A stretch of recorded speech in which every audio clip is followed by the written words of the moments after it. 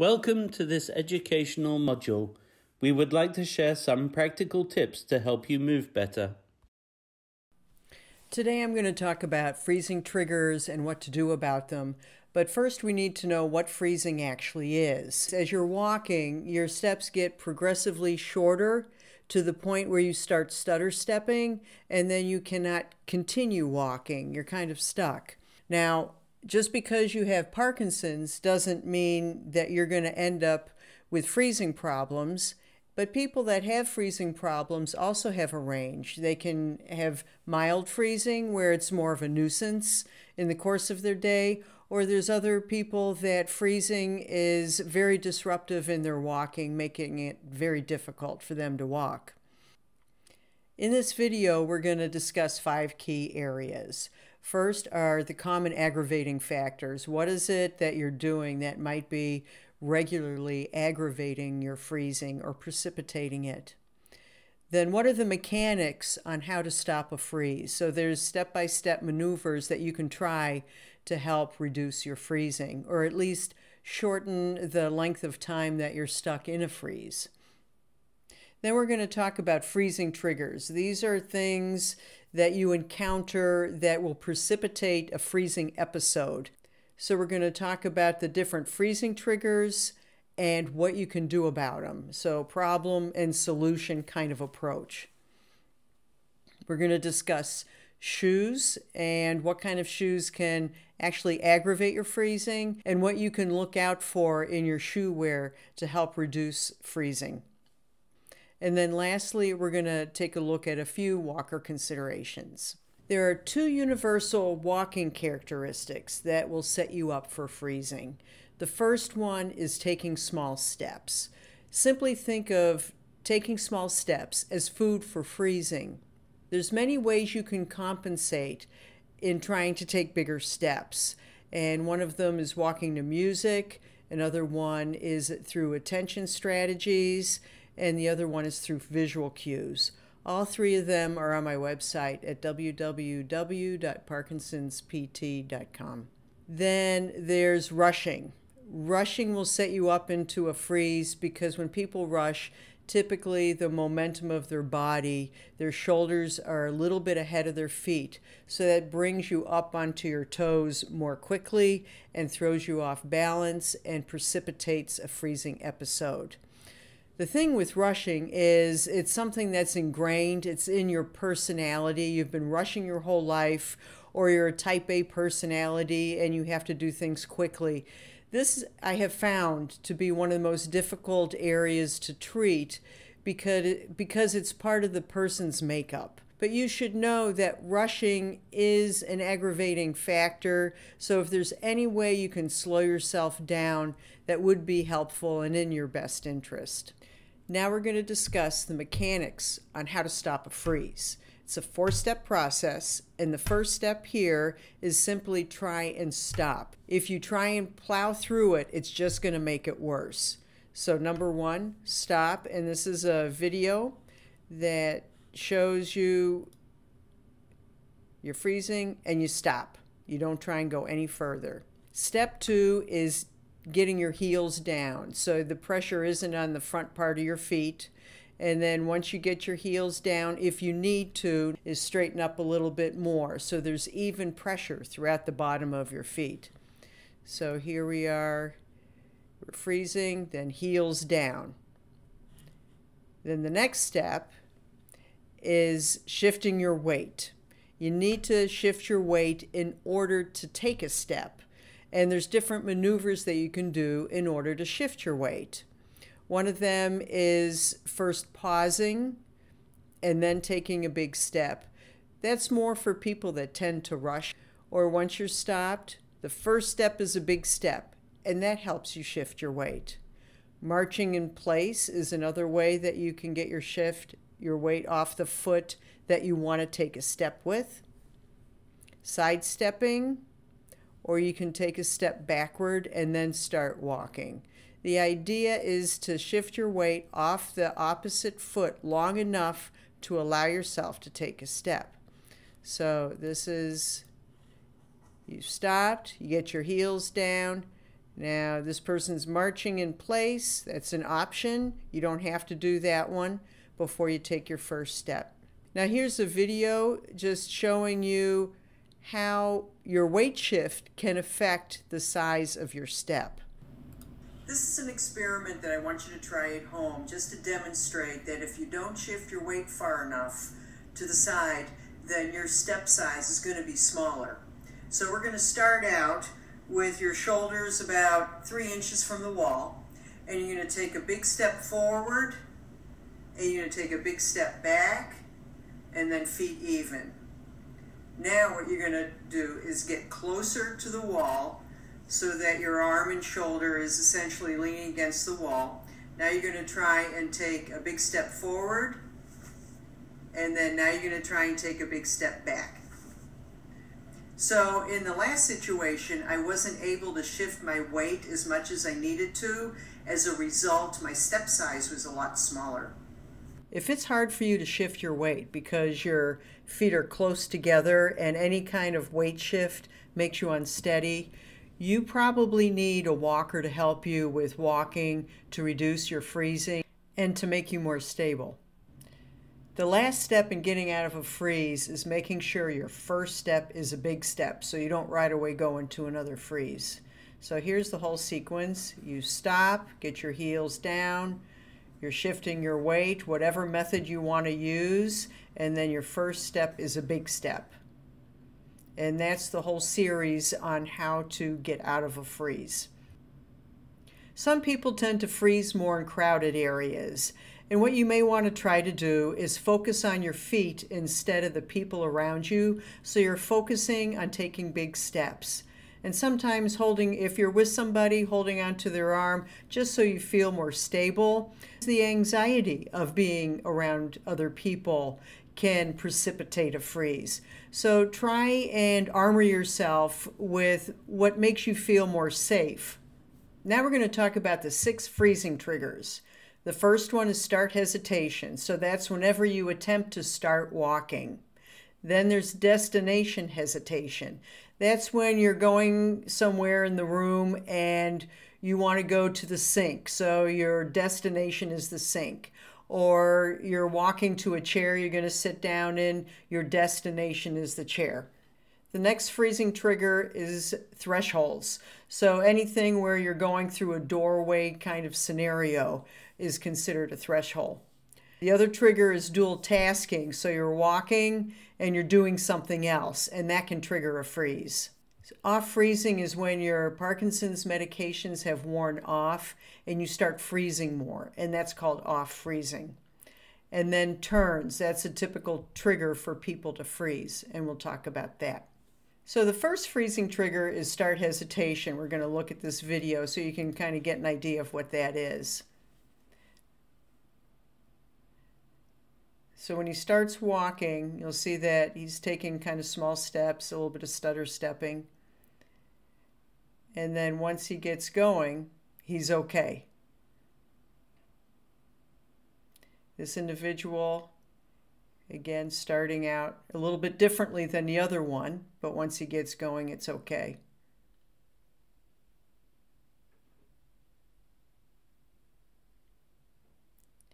And with that last one, you can see he was trying to shift his weight a little bit more, but it was hard for him to do so. And that's what start hesitation looks like. With start hesitation, it has a lot to do with shifting your weight far enough in order to take the first big step. So when you stand up, you want to first pause, make sure the weight's distributed over your feet, and then your first step's a big step. So the next freezing trigger is destination hesitation. So you're going to be hesitating as you're getting closer to that chair. In addition to approaching the chair, the person has to turn 180 degrees to sit down in that chair, which turning is another freezing trigger. So here's a video to show this guy already approached the chair. He's having trouble turning, and there was a pause before he started turning because he was having some hesitation at the destination, which was the chair. And then there's other people that because they have so much trouble getting closer to the chair, that they just sit prematurely. It's just easier for them to do that. Also, oftentimes people with Parkinson's will see objects as being closer than they actually are. So I think that just adds to the difficulty of not getting close enough to the chair prior to sitting. One option as you approach the chair is thinking about your feet to maintain bigger steps and not about the chair as you're approaching it. And with people that have mild freezing, this is all they need to do to rectify that problem. Another option for destination hesitation is to approach the chair from the side. By doing that, you reduce the amount of turning from 180 degrees to only 90 degrees, which in and of itself can be helpful. So this individual, he's just walking past the first leg of the chair, and then he's turning and he'll pivot in. And this video demonstrates that. Also, the left leg of that person is against the seat. They know they're there. They put their hand on the armrests, so they don't have to worry about being too far away from the chair before they sit down. Here's a similar situation, but somebody that is using a walker, and you can see the trouble that he has with the direct approach as opposed to the side approach.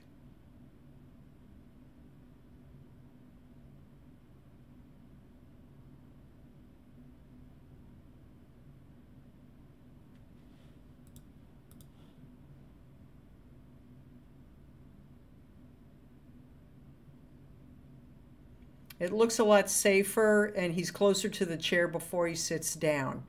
Another approach to help with the shifting of the weight and the freezing is to sidestep to your chair. This isn't a common approach that people use, but if you're trying to find a way that works for you, this might be one option that works better for you than the other options. Now we're going to talk about the freezing trigger thresholds. So this individual has a little trouble going through a threshold, a little hesitation there.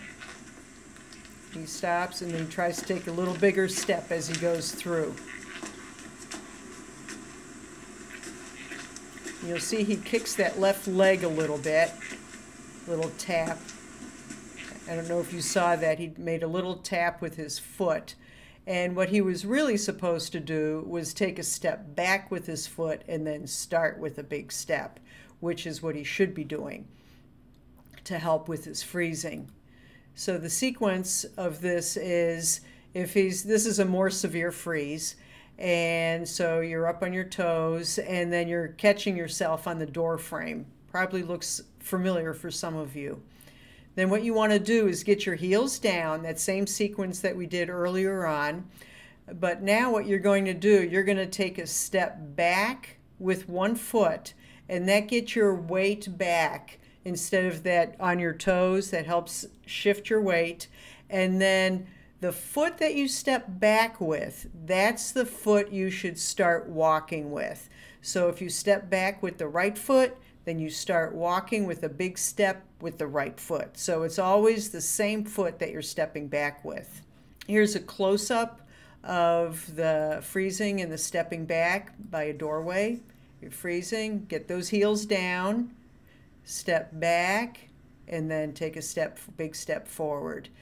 Now, it would be good if you took a bigger step back, because that ensures you shift your weight back better, and that gets you out of the freeze a little bit better. And then here's just a more complete view. On your toes, you stop, heels down, take a step back, big step. So that's what you do in thresholds or doorways. The next freezing trigger is walking while dual tasking. So you could be walking and talking, or you could be walking and doing something on your phone, or you could be walking and carrying something. So it's doing walking plus one other activity, whatever that activity is. And that can affect your freezing. So here, let me just show you what that can look like. So he's not talking. He's doing good. They also charge only for go to your home. Oh, I know. It's where is it like $70 just to come to your house? No, one guy, one another plumber, put him on my lavatory or the bathroom. I said, $200 for something to do nothing. Oh, that's a bit much. I said, me too. Okay.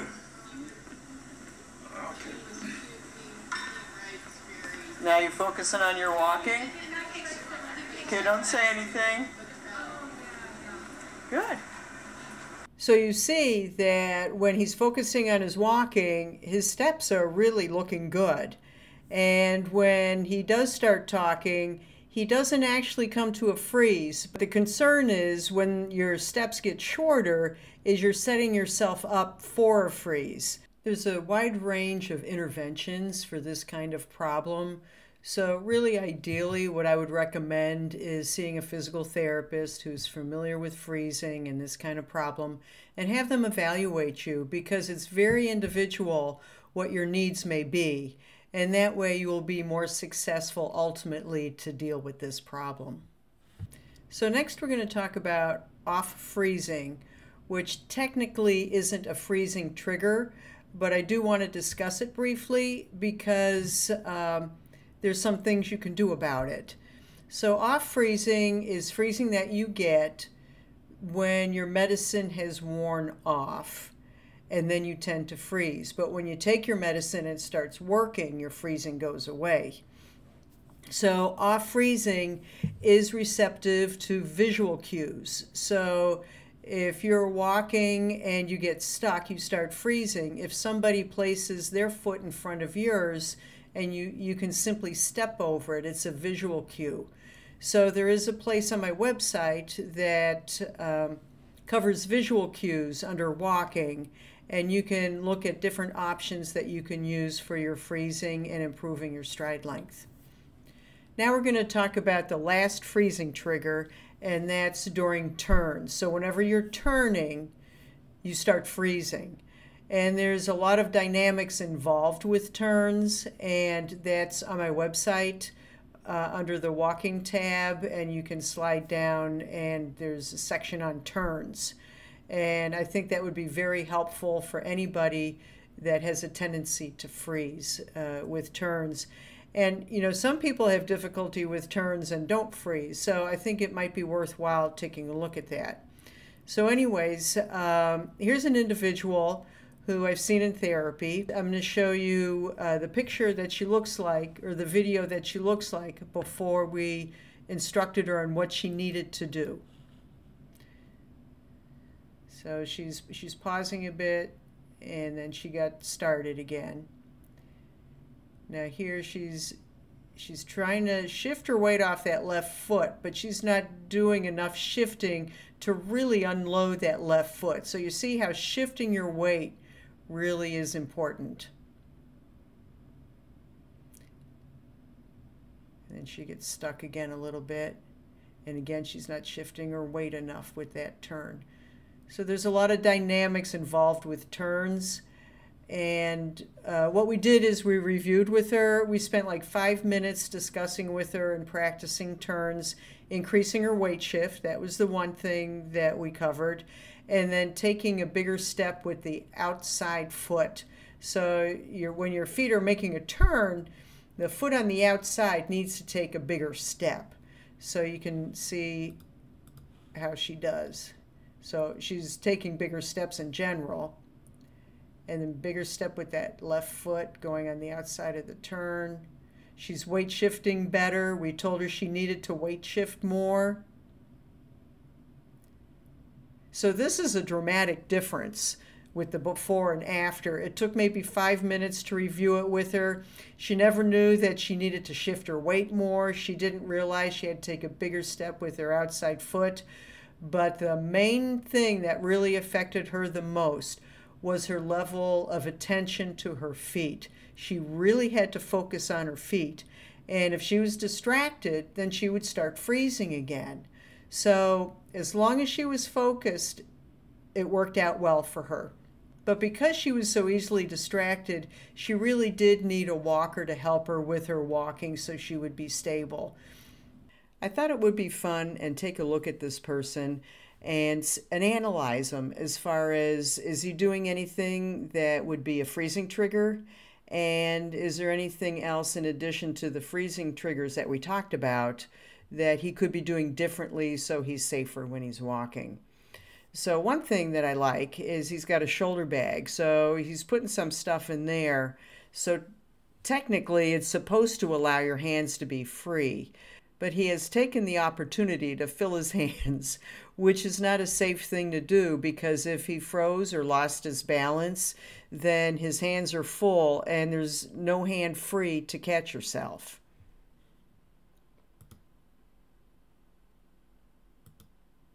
It looks like he's in a rush. He's trying to eat. He's looking at his watch. So rushing is one thing that we know is another trigger for freezing. Now turning his body while he's stepping forward with his feet could really precipitate a freeze. So this is something that if you need to turn around and look at something, it would be good to stop first and then look around. Oh my God, don't answer the phone. He's doing it. Okay, so he's walking and talking on the phone. This is not a good combination. So if the phone rings, either ignore it, which is hard to do, I know, or stop walking and pick up the phone. Or before you go on a walk, turn your phone off. That's another option.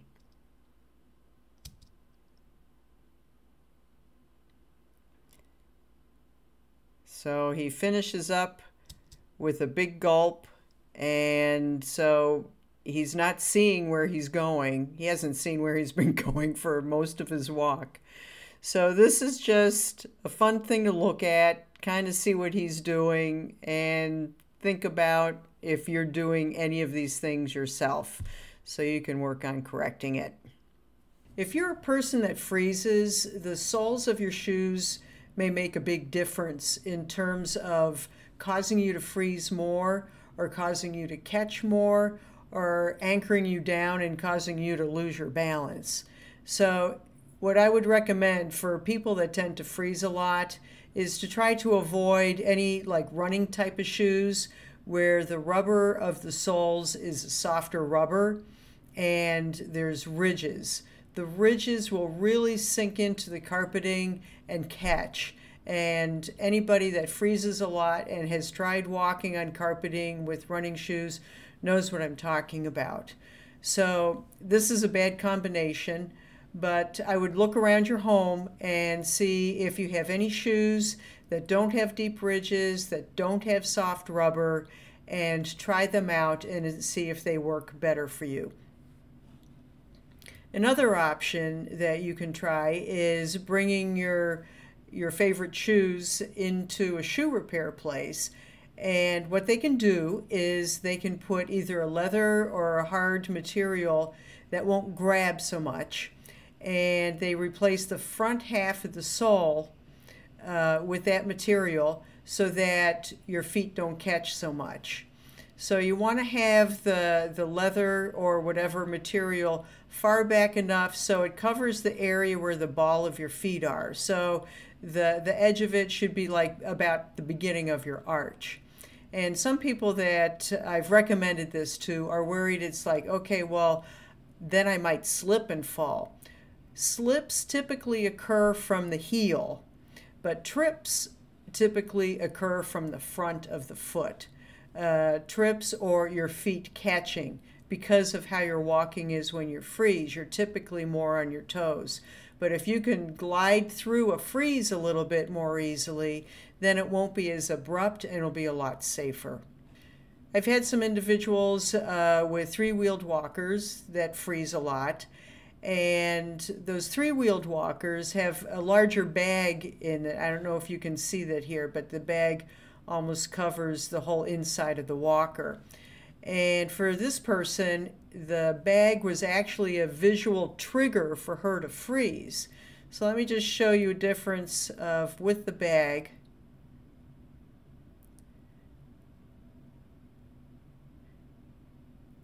And then we took the bag away, and that eliminated that visual trigger, and that helped a lot with this person. So just something else to think about. If you have this kind of walker and you're freezing a lot, try taking the bag away and see if that helps. It allows you to just move about more freely. So in general, people that have had four-wheeled walkers with handbrakes, I usually tell them if you freeze, you squeeze, because if you freeze, your feet are no longer advancing, but the walker can, and that can cause you to lose your balance. So what I've done with people in therapy is stop and go drills. So we'll walk and I'll say stop, and before they stop their feet, I want them to squeeze the brake. So that's something you can try at home. Do some stop and go drills so you get some more practice, so that when you do freeze, your hands are right away gripping the handbrakes. So in summary, rushing in small steps will make you freeze more easily. So if you can slow down and take bigger steps, that will keep you away from getting triggered more easily into a freeze. When you start walking, try to make your first step a big step. Because if you start out with a big step and then you end up taking smaller steps, then you have a little bit more leeway. But if you start out with a small step, you kind of have nowhere to go before you start freezing. Your feet require more of your attention to reduce freezing. And that really varies from one individual to another. There's some people that can be distracted and do fine, and they're just triggered by some of the triggers we discussed today.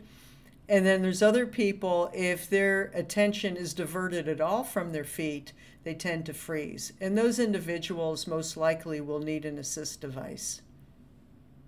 In general, learn what triggers your freezing and look for a solution that can help you. And then lastly, find shoes that reduce your feet from catching. Thank you.